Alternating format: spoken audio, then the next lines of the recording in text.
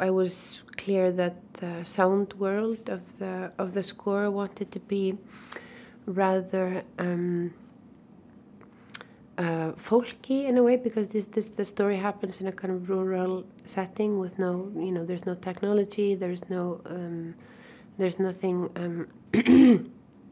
There's no kind of like, upper class instruments that these women would have access to. I mean, they wouldn't probably even have access to any instruments, but I felt like instruments that could possibly be accessible at least to this environment, if not just these women specifically, would have been something like guitars or something that's kind of more kind of like folky and traditional. So I wanted to lean into that sort of instrumentation.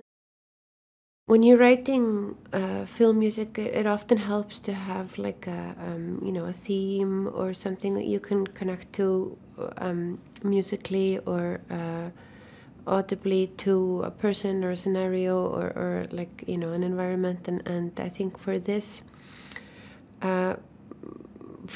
film, I mean, it's really like a collective. Like I don't feel like any one character is kind of we're not staying like so much with one specific character. It's more about the collective and the situation that these women are going through together. So the theme, the main theme for the movie is kind of their collective theme, like the theme that that kind of moves them forward and carries them. It was so beautiful to have this dialogue with Sarah, because she is, she's so fearless in her kind of openness and love and just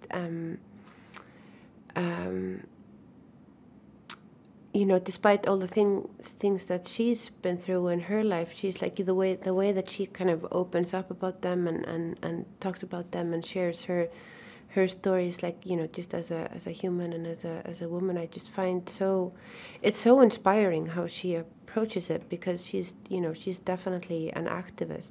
She's a feminist activist, I would say, but she approaches it from such an interesting perspective. It's not kind of forceful and violent like you would sometimes would be my at least like musical inclination to go like heavy and dark and more forceful, but she approaches it with such beauty and optimism that I just find so wonderful. And it was very interesting for me to approach a subject like this from that angle.